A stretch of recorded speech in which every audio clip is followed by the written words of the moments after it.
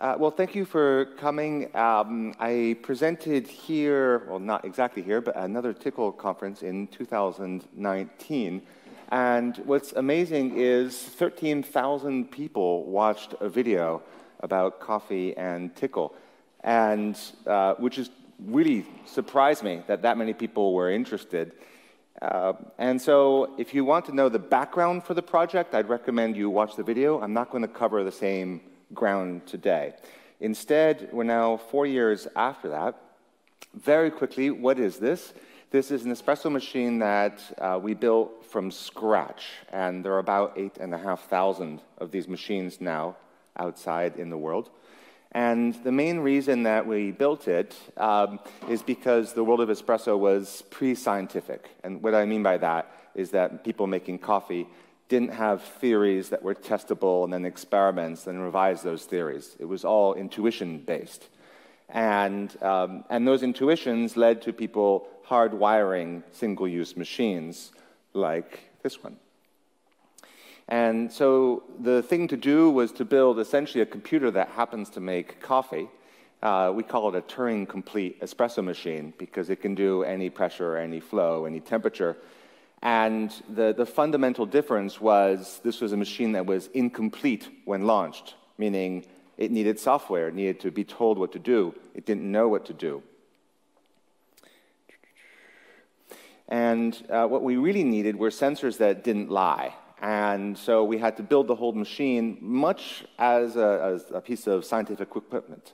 And so for me, Tcl TK was a natural as the programming platform, since the birth of the language was really to hook up to scientific equipment and display that data. And here we are with a sensor. This is from a YouTube. Oh, I forgot to mention from the beginning, this whole presentation is available at decentespresso.com/doc/. So you can get it from there. And this is all Creative Commons licensed. And so here we are calibrating what the sensor's saying. You can't see it, it's too dark there. And this is a very early version of the TK app running on AndroWish 7 years ago. I mentioned the machine was incomplete, and I knew that this project would have 3 life cycles. The first one would be, it's a computer that makes espresso, but it needs software. What should it do? How should it make coffee? And I knew that in the meantime, we had to sell it to some people. I sold it as a machine that emulated the past. But really, the start of this project was to encourage coffee scientists, people with technical backgrounds, to program the machine to have new ways of making coffee. To that end, I first made a quite simple editor looking at the past. I simplified it to 3 steps, and then you could change your flow, your temperature, your pressure. And that lasted about, I'd say, 2 years before the programmers said, we need a lot more flexibility. And so then a multi-step visual editor came out with some conditionals. You can say move on if certain things happen. And the way we designed this was to be able to do everything that existed already. What we didn't entirely forecast is that researchers would start coming out with theories of new things. But nonetheless, think of this as a visual programming environment for making coffee. As people started doing things with the machine, or in other words, they started creating new programs for it, I was communicating that espresso was actually difficult. Everyone else is saying it's easy, you just buy it, you press a button. It's actually quite difficult, and about half the problem is the technology, the other half is human. It's getting people to talk about best practices, their learnings, and I'll just show some of the things we did to try and attack those problems. So one is every person who bought the machine would be on a forum using a software called Basecamp, which assumes complete trust in everyone. So everyone has total access to moderate, to ping, to do anything, add files. That has about 5,500 active users on it, which is a quite busy forum. Then some researchers, this is a researcher in France named Stéphane Ribes. He, for example, made this spreadsheet that would generate programs. So instead of using the thing that I did, since it was an open format, he would generate it here. This thing on the top right is a cloud service called Visualizer. Since the app was open, he built a cloud service where every espresso that was made on a machine would be uploaded to the cloud, could be seen later. But one of the things I did with every espresso is I saved the complete state of all variables. So every espresso is essentially a VM copy. So if I make a coffee that's good, someone else can look at it, download the entire VM, and recreate the entire state of the machine as it was before. And then if the curves that result, meaning the coffee was set up more or less the same, are similar, the taste will be the same. And I'd say that sharing is probably what led to the quickest development of progress, as in March, the 1-millionth espresso was uploaded to this website, which is quite a lot of coffee. And in the previous screen, like if you look at the top right there, this is meant to be the data honestly, simply presented. Because I didn't know how the machine should be used, my user interface theory was that we should just show the data really what happened with minimal interpretation. Really no processing at all. There's a little bit of processing showing you, for example, there's labels there showing you the weight in the cup at each point. Those are pressure, flow lines, but really very minimal. What that meant, though, is there was no knowledge of what might work in coffee. It was very much a scientist approaching every coffee, deciding what should happen. And I had made the app so it was open source. It's on GitHub. And I hadn't really thought through just how much people wanted to change. One of the things that came out is people wanted to start making user interfaces, this is one, that were specific to one style of coffee. Okay, so previously I had generic user interfaces. This thing here at dflow, this guy had an old machine, a lever machine called Londinium, and he wanted to emulate it. And so he came out with these interfaces, these parameters here, that are specific to this profile. And this spoke a lot to people, to be able to translate what was originally very coder thinking, right? Really about the pressure, the flow, the temperature, and you really have to know a lot of coffee theory, into something that was more familiar to people coming from that background. And really the communications were a real key to making this successful. And then the second period, as all those programmers and coffee geniuses were making things, we started to see patterns as to what worked, and some papers started coming out. So this was one I did. We started simplifying the results from various things. And the last stage, which is the last several years, I call it tolerance for imperfection, because when you come out in the morning in your bathrobe and you're just kind of wandering towards this thing to make coffee, you're not at your best. And so while the coffee geniuses might know how to make the ultimate perfect coffee, if everything is perfect, things rarely are. And what was most interesting to me, these are 3 different programs, essentially, for making coffee, and these charts here show you a visual representation. And each 3 of these try to deal with things going wrong. Maybe the coffee beans are stale, maybe you didn't put enough in, maybe you screwed up here. And what's interesting to me is if you look at the chart, you can see they're all completely different. And this polyphony of approaches was probably the most interesting. It's really what I wanted to have happen. I really didn't want to be a dictator telling people my way is the right way. So here's the user interface that I wrote using AndroWish. It's distributed on a number of platforms and screens. However, because we are Bluetooth-based currently, it only really works fully on Android. And that's something that we're trying to address. I'll talk about that a little later. The user interface that comes with TK is not very familiar to what you'd want on a tablet. And one of the customers of the machine decided to write a widgets library. Now, everything I'm describing here is open source. I'm giving URLs here, so this is on GitHub. It's a very extensive user interface widget library, and what's nice about it is it makes widgets that are quite tablet-friendly. So if you see this app version, stable, beta, nightly, the sliders back and forth. And it's funny how little things like that really make people less angry, I guess, about Tcl TK, if it looks like an app should.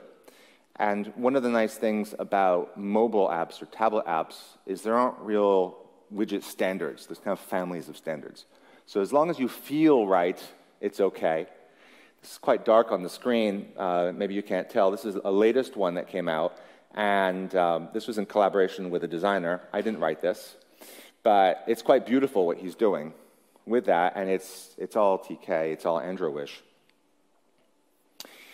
App extensions were something I put in at the very beginning as well, because my theory of open source collaboration is that it's most productive when someone can spend an evening or even a weekend to make a contribution. Asking someone to write a brand new app or to spend several weeks doesn't happen very often. And so these are extremely short. It's a few hours of work. Keyboard control, so you can tap on the keyboard to control the machine, uploading to Visualizer, and there's about 30 of these plugins. And always with Tcl, the goal is to provide an example and to make it as simple as possible. I'd say the app extensions are a little more complicated than I'd like because they are able to hook into various things. The idea is maybe you want to do something after an espresso is made or before it's made. And so here at the very top, I'm showing you some code to the sample one. There's some variables that define the extension, so it's visible, it can be loaded, it can be explained to people. Then there's a hook at loading, and then there's a main function, which is actually how it loads itself up. Now, I should mention, this was actually not done by me at all. This was who has become the open source manager, a woman named Joanna in Berlin, who made the app extension example. And I guess one of the things that's interesting, difficult about going to a proper open source environment where many people are collaborating is different coding styles, different approaches come in. She's a much more, I guess, real computer scientist than I am. She's worked for Amazon for many years, and so there's more structure, more object-orientedness than I would do. I also made it so that people could write their own, what I call skins, but really the entire app was written on the language inside a language model, which is to say that the user interface is only about 10% of the code. 90% of the code is all the stuff behind. For example, this was written in a weekend. It's a user interface optimized for cafes. Once again, it's Joanna in Berlin. This is a guy in Australia who's done a super geeky one, adding all sorts of power features. This one here was done by someone in the UK who specializes in user interfaces for severely disabled people. So he has a very different focus. And so you can kind of compare the extension mechanism versus the skin mechanism. The skin mechanism is something I did, and it has much less OOP, and it's much shorter. But the main thing I did that I found really helpful was making user interface objects appear and disappear automatically for you, so you didn't have to maintain state. So as long as you define pages like Steam, Espresso, Water, we're adding a bit of text at these locations, and then this is all TK here. And basically I'm hiding showing. So as you tap away on the tablet, things appear and disappear, and they're managed for you. That removed most of the complexity for programmers. I have a few extensions that I added to TK. I don't think they're very elegant, but they do work. So one was essentially a bound variable, because some things on the screen are changing. And so adding a D1 variable is just a text string, and there's a text variable thing I've added on the end, which is a bit of code, which essentially says, when we're idle, can you run this code and refresh the screen? And also a mechanism for adding any widget that TK offers. Here I'm using a BLT graph. Okay. Updating over the air, you read in the news about major manufacturers having problems, bricking machines, things that don't work. Turns out over-the-air updates take a lot of work in the real world. You have things like firewalls, you have sensors, you have advertisers, you have other people doing bad things, and that, I would say, I started with HTTP, and that was a real mistake because stuff started getting injected. When I went to HTTPS, that was better, but then certain nation states would still interfere with HTTPS. And in the end, I ended up gzipping everything and putting a fake extension on the end so that the nation states don't know that it's a gzip. They just see binary stuff. And that has mostly worked, but there's still cases where we ask people to do a phone hotspot because their Wi-Fi is just actively preventing things they don't know. This, by the way, is essentially a funny T-shirt people have because, as you might notice here, we have nightly, beta, and main. With so many programmers on the project, it's not unusual to have several updates a day going onto the app. And so one of the funny T-shirts was Decent Espresso Update 1 of 962, all to make coffee. Everything is labeled through Git. So the way that these, up here it says app version, stable, beta, and nightly, these are just Git tags. So this allows us to not only have 3 different app versions, which are just essentially HTTP endpoints, but to maintain them. So if bugs happen, we can apply them back this way. And quite simply, each file has a hash, and when you download an update, it downloads a hash list, and every file that's changed gets downloaded. This allows you to go to, for example, a beta or a nightly version, and then if you don't like it, back again. There is a quite ugly, very, very minimal app, which is the Cloud Update app, which is if I break this, like if I put a typo somewhere, you ran the app and it just crashed, then suddenly you wouldn't be able to do this update mechanism. So I've got a separate app, which is the world's simplest TK app. It's 20 lines of code, which just reverts things back to where they were. That helped me sleep at night because there were a few times where I broke the update mechanism, and at that point, I'd have to essentially zoom in with people, have them command typing with AndroWish, and that was no good. But I'm not sure the beta is that necessary. Really, there are 2 communities, people who want bleeding edge and people who want stable. The release cycles typically, virtually daily, there's a nightly update, and typically every 6 months, there's a major update. All right, so some challenges with the app. So one is shipping the same app everywhere. And the biggest problem really has been Bluetooth. That I managed to get Bluetooth reliable on Android, and each Android version is itself a different Bluetooth, which is a lot of fun. But for various regulatory compliance reasons, we were told we had to use Bluetooth and not Wi-Fi or USB. And I guess that's hurt us because it means we can't really run the same app on Windows and Linux and still control the app. And I would say that the fact that we're developing on Android on a desktop is probably the single biggest thing people hate about using Tcl, because they're coming from IDEs, and there's no way to really remotely put breakpoints in when your app is running on Android. I personally develop on my Mac, and I have essentially a fake Espresso machine that's running locally, puts fake data in, but that's nowhere near as good as actually working with the machine. So Christian added a feature that's quite cool to AndroWish, which is you can run the app, and instead of rendering to the screen, it renders to an MP4 stream over HTTP.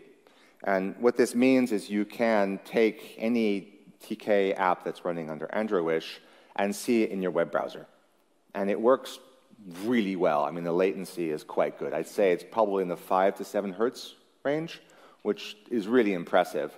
The only issue I've found with it is that the keyboard tends not to work. So in other words, if you type on a text field, the MP4 and the local keyboard doesn't work. To fix that isn't a big deal. We just will have to make TK screen keyboards. But what we're going to do sometime this year is have a little dongle that's running a very small Linux computer. that will then host the app running and do it as an MP4 stream. And we've written the world's simplest iPhone app that just opens Safari full screen, scans, finds the machine running the MP4 stream, and then connects to it. So this gives the feeling of having a native iOS app without losing all the freedoms. Because not only is the app open source, but the profiles to make Espresso, they're a combination of data from Tcl and code. So that would be totally forbidden by Apple. The skins are code, they would be forbidden. The extensions are downloaded online, they would be forbidden. And this openness, the fact that the machine ships with a tablet and the code is there, and you can just change one line and see it live, is really what's propelled things. If I gave people a massive Swift project they could download, and then they had to compile it and convert it over, there'd be much less open source participation.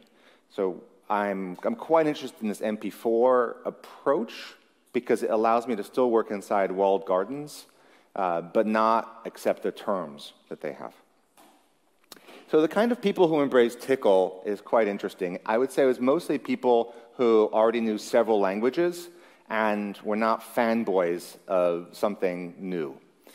And they just looked at it as, well, I can learn it in a day, and off I go. And they would program in their style. So you would see Python-ish Tcl or C-ish Tcl, which is kind of what I write. And that was fine, and it was kind of the language no one liked, and so that was fine. But other people, especially people who are maybe using a more modern language, like a framework from Facebook, or they absolutely insist on using Python, would just absolutely hate it, and hate it like actually make it personal. Hate me too for having chosen this. And some of them were really good programmers, and I was upset that one of the people who really improved the Bluetooth stack for me ended up leaving and doing his own Python thing. But what I expected to happen and did happen is he did extremely good work in Python that then no one else took up, because just as many people hate Python as hate Tcl. And so he's got really great work that doesn't seem to go anywhere. And I think picking a neutral thing that's easy to learn is not a bad idea. So moving from open source to many people was really difficult. Initially it was on GitHub, but I was doing all the contributions. And then we moved to someone else being the community manager. I'm the main programmer, but other people bring it in too. Two things happened. One, I would say some of the tough bugs that I wasn't very good at, especially stuff to do with binary or communications, other people decided to fix. But they would make design decisions. So, for example, I might have something that deals with tapping a scale, and they would look at it and go, it doesn't work right, I'm deleting it.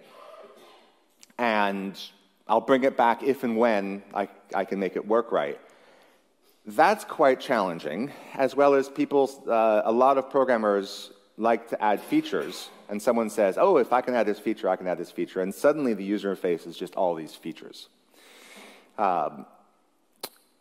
Also, the added complexity of other people started bringing in some subtle bugs, because the app is quite large.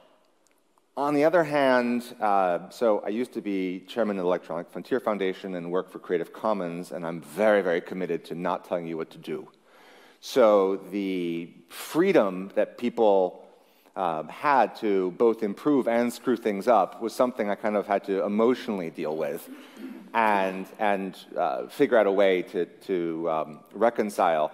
And what we would say is never no, but make it your own skin that someone has to load so that the core app doesn't start to break or become overly complexified. And generally what we do is we have them start their own GitHub project, and then we link to them. So they post to us and tell us when to send stuff up. Different resolutions, tablets, Android versions, you can probably imagine, while AndroWish hides some of that, it's kind of widespread and there's way too much conditional code in there, but that's just reality. But I would say it works. Everything's based on a 2560 by 1600 resolution, and then I just resize everything to that. Finally, right-to-left languages. So we're based in Hong Kong. That's where Bugs and I live. And we're very, very neutral in terms of who we sell to. What I mean is I don't play politics. A personal goal for this project was so many people around the world like coffee. Can we just discuss coffee as a way to have common ground to get along? And so supporting Hebrew and Arabic were things I absolutely wanted to do. And both those audiences drink a lot of coffee. So the way I ended up doing it is using a Google spreadsheet, which lists all the text strings, and then every language is a column, and then there's a whole community of volunteers that keep the translations up to date. The right-to-left languages are especially challenging because due to bugs in either, it's hard to tell where, maybe TK, maybe Android, maybe the text renderer in different platforms. Sometimes you need to flip the characters, sometimes you don't. So I'll give you an example. In TK, I need to flip the characters, but if I do a toast, which is a pop-up message, I need to not flip the characters in right to left. So for right to left languages, I have two versions, flipped and not flipped, of each thing. And unfortunately, the bug is so subtle that there isn't code that will do the flipping for you perfectly. So there's some websites. It turns out Photoshop has the same bug, which is really handy because people have made websites on how to do Hebrew and Arabic in Photoshop. And we copy and paste. So some surprises, because people said, you made such a horrible choice in choosing Tcl. Of course, we shipped, which is, it's hard to argue against shipping, because when I first started this project, I really wanted to use JavaScript, but JavaScript's Bluetooth support was terrible. I've been told in the last year it's gotten much better. I kind of feel like after 10 years of it being quite good, maybe I'll consider it, because I don't really like fighting technologies that's only recently started working. And one of the things besides Bluetooth, so I couldn't use JavaScript because the Bluetooth just doesn't work reliably. Another thing that was surprising is I'm not sure why all the charting libraries in JavaScript are so slow at rendering. So I made a decision when the charts, when an Espresso happens, it does a real-time X and Y scale update. So the chart starts moving very quickly, and it's dynamic, and it's exciting. But people have tried to do the same thing in JavaScript, and they just can't do more than a 2 hertz refresh rate.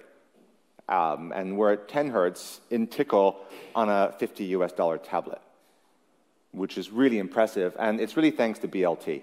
I mean, BLT with its C bindings is just really crazy fast. And so all the other apps have this chart that's empty, and it just kind of slowly crawls and fills. And it's, first of all, what you're looking at is tiny, and secondly, there's no drama. And I was just surprised how Tcl was able to do that really well. The Bluetooth is an issue, and there are some Bluetooth features. For example, larger packets. We're limited to essentially 10 hertz. I think it's 16 bytes per packet. So we're looking at 160 bytes per second, to give you an idea of how slow that is. That's really challenging for things like firmware updates, which takes 45 seconds currently. 45 minutes, sorry. Whereas other languages like Python have far superior Bluetooth that can do variable packet sizes for faster updates. So the future for us, so Python, JavaScript, there's competing ones. There's an iOS app that was recently written. As I said, there's a Python framework. One thing, just to be really honest to a group of Tclers, I'd say initially Tcl was less of a barrier, but as we got bigger, a whole chorus of people saying this is the wrong direction, we shouldn't go in this direction, we need to have a modern framework, John needs to abandon this, has gotten bigger, and they created their own forum to do that work and also to continue that voice. And what that's done is there have been fewer, over the last few years, people doing or jumping into doing more Tcl stuff. So the people for the first few years who did Tcl stuff are still working away and doing really nice work. But the new people are saying, well, why learn Tcl when clearly we're going to move to something new soon? And I have to listen to those people.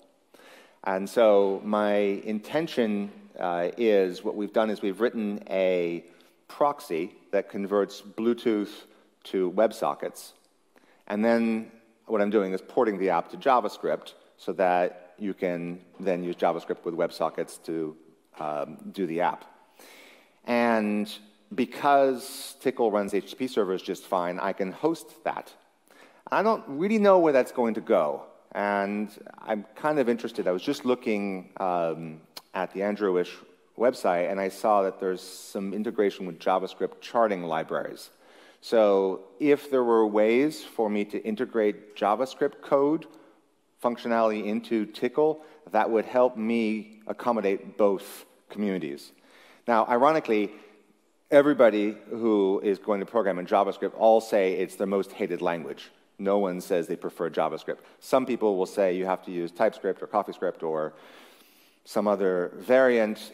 I just don't want to go down that path of making decisions of recent technology. I want to, just like Tcl as a choice, want to use technologies that are known by many people. So cloud integration is something that's coming quite soon. I'll show that in a second. Two apps at once. If you take a tablet, tilt it sideways. What I'd like to do is make Espresso here, take your order here, and iOS there. And this is my last slide. So Gustav asked me, what about Navi server? So about a third of my time is spent on the tablet app.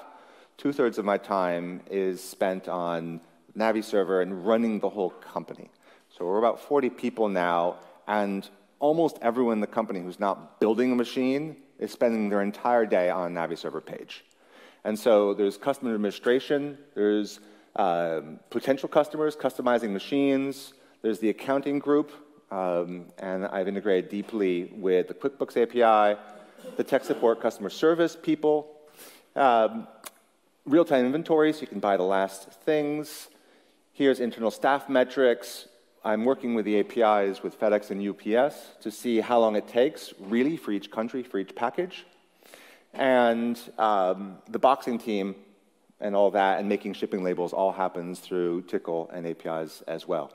So for me, this is just crazy how smooth things run and how easy the programming is. I'd say thank you to the Navi server team for making the back office run, and it's just one programmer working part-time. So that's my presentation.